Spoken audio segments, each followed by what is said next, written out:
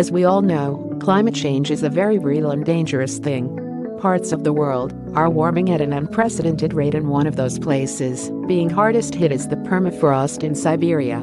Not content with the melting permafrost causing mass die-offs of reindeer and resurrecting long-dead strains of zombie anthrax, it appears the very cities built on the permafrost are also in imminent danger, according to new Russian-US research. The study, published in the journal Geographical Review, warns of the risk to buildings and infrastructure in urban areas across the Russian permafrost region due to climate change. According to the authors, in a worst-case scenario, the bearing capacity of buildings built on permafrost could be reduced by 75 to 95% by 2050. Basically, the thawing of the permafrost can potentially lead to deformation and collapse of structures. The study looked at 4 Siberian cities in detail: Salychersk, Norilsk, Yakutsk, and Anadyrsk, each within the region underpinned by permafrost. That makes up 63% of Russian territory.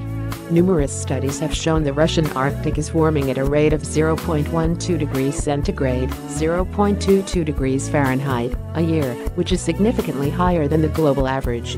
On average, the fastest changes are projected for Salychersk and Anadyrsk. There, the bearing capacity has potential to decrease to critical levels by the mid-2020s, according to the authors. In Yakutsk and Norilsk, the critical climate-induced decrease in bearing capacity is expected around the 2040s. The authors stress that, although climate projections are not definitive conclusions, new construction techniques should take into consideration the changes in the permafrost that have happened and will continue happening. Our analysis demonstrates that climate-induced permafrost changes can potentially undermine the structural stability of foundations, indicating a clear need for adopting construction norms and regulations for permafrost regions that account for projected climate changes. The study concludes that a significant reduction in the stability of urban infrastructure in the Siberian permafrost region should be expected by the mid-21st century. We're not really sure what is holding President Putin back from ratifying the Paris Climate Agreement, as it is rather apparent Russia needs to act sooner rather than later. While we were gorging on delicious food and arguing with relatives, Hubble produced some of the finest observations of galaxy Iris 163990937. This object, which is located 370 million light-years from the Milky Way, is a maser, a sort of natural laser, where the light emission is observable, not in visible light but in microwaves, thus the M in maser. Iris 16399 is not just your regular maser, it's a megamaser 100 million times brighter than the masers found in galaxies like the Milky Way. Lasers work on the principle of stimulating light emissions at a specific frequency from a particular gas, and similarly, some galactic gas clouds have the right conditions to produce microwaves, just like this object, again all at the same frequency. The Hubble observation provides a crystal clear view of this galaxy. The object is peculiarly shaped because it's the product of a collision of 2 galaxies of roughly the same mass. This galaxy merger is not only responsible for the curious structure of the galaxy, but also for the activities in the 2 bright cores visible in the Space Telescope image. The North Core, Iris 16399N, is known as a LINER, low ionization nuclear emission region, an almost quiet region by galactic standards. On the other end, the South Core, Iris 16399, is in full swing, with new stars forming at a rate of dozens, if not hundreds, of times higher than the Milky Way. But don't let this difference in activity fool you. The real kicker hides in Iris 16399N, where a supermassive black hole 100 million times the mass of our Sun hides, in waiting surrounded by gas. Iris 16399N and Iris 16399 are 11,000 light-years apart, but they are getting closer and closer to each other. Eventually, the 2 cores will merge, and the supermassive black hole will wake up. When that happens in a few 100 million years, powerful jets will heat up the galaxy and choke any new star formation. But for now, and for many years to come, we can enjoy this breathtaking picture of this incredible galaxy. 2016 will be remembered for many things, from the good, the bad, to the ugly, and that's just talking about the new animals discovered by science. So, as we wave goodbye, or perhaps good riddance, to the year, here's a breakdown of the brightest, boldest, weirdest, coolest, and most interesting species that have either been recently discovered or described in scientific papers during 2016. Ziggy Stardust snake. This new species of snake was discovered among the cliffs of northern Laos in Southeast Asia. In homage to the late David Bowie, who passed away in 2016, this glam rock oddity with psychedelic scales has been named Ziggy Stardust. The Snake and I, the Venom High. Alexander Taney, WWF Harry Potter sorting hat spider. Among the many fantastic beasts discovered this year, one 7mm long spider named Irivixia gryffindori captured more hearts and imaginations than any. Indian scientists discovered a spider with an uncanny resemblance to the sorting hat used to sift wizardry students into their schoolhouses in the Harry Potter universe.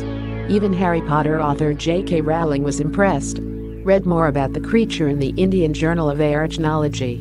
Indian Journal of Arachnology via Javed Ahmed Twitter. Next page, full article. What's a Prince Rupert's drop, you ask? Well, science lovers, read on. A Prince Rupert's drop is what happens when you drop molten glass into very cold water. The glass cools into a tadpole-shaped teardrop with a bulbous, unbreakable drop and a fragile tail that will shatter at the slightest sign of stress. They have been fascinating scientists since the 1600s, who have been testing the properties of these drops and just what they can withstand for centuries. Luckily, scientists and generally curious truth seekers these days have YouTube channels where they perform their experiments so we can watch and, of course, observe the results. YouTuber Smarter Everyday has done just that with a video showing what happens when he shoots a bullet at the bulb end of a Prince Rupert's drop. You can watch the results below in all its 150,000 frames per second glory. Does it withstand the impact? Is it unbreakable? We promise you, the slow-mo bit is very cool. Here's the science and spoilers bit. The bullet doesn't actually break the bulb, it bounces off and grazes the droplet, which sends a shock wave through the tail. The tail then immediately shatters, sending stress fractures back down to the bulb and exploding the whole thing. To put it simply, when the molten glass is dropped into cold water, the outside cools and solidifies almost instantly, while the inside remains molten for longer and cools much more slowly. Since glass expands when it's hot and contracts when it cools, as the inside part cools, it tries to pull the already solid, cool outer layer in with it. This makes the bulb even more solid and eventually bulletproof, holding it all together in a state of tensile stress.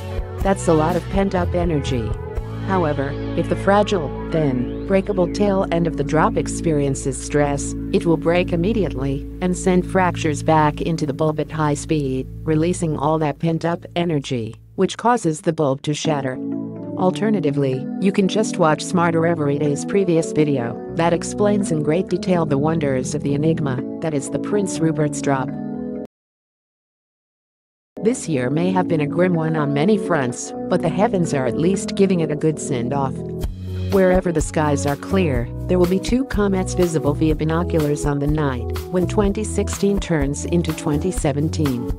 As the sun sets on December 31st, Venus will be bright in the western sky, accompanied by a much fainter Mars. If you make a line from Mars to Venus, and then keep going about the same distance, you will find yourself not far from Comet 45P Honda Mrkozpichdusakova. Unless your eyesight is excellent, and you are well away from interfering lights, you won't be able to see it unaided, but binoculars or a small telescope should show at least the comet's head and possibly even the tail. Depending on your time zone, the comet may be quite close to the crescent moon, which will be faintly visible at the time. If you do some serious partying and are still up shortly before dawn, you may get a chance to see a second comet named C2016U1 Neowise. It's currently in Ophiuchus, the zodiac constellation astrologers prefer to forget.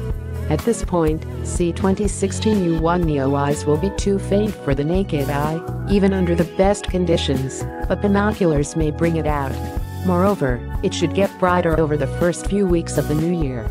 It's not unusual for there to be 2 or more comets in the sky at once, but the overwhelming majority are far too faint to see without telescopes. 2 that are either at the edge of visibility or are expected to get there soon is an unusual conjunction. Moreover, the two comets represent a stark contrast. Comet 45P Unbreakable is a short-period comet first discovered in 1948. With an orbit lasting just 5.25 years, it has been back 13 times since. Sometimes, however, the Earth has been on the wrong side of the Sun for a good view. This time, however, we should get a better look. It's visible in Capricorn, so Southern Hemisphere observers will get the best view. It's getting closer to the Sun, so it will become harder to spot if you miss it tonight. On the other hand, C2016 U1 Neowise has an orbit of at least 1 million years, and indeed may never have visited the inner solar system before. This makes it far more unpredictable in its brightness than 45P Unbreakable. Depending on its mix of dust and volatile compounds that will turn to gas with the sun's heat, it could become quite bright, or be another on the list of comets that never lived up to expectations.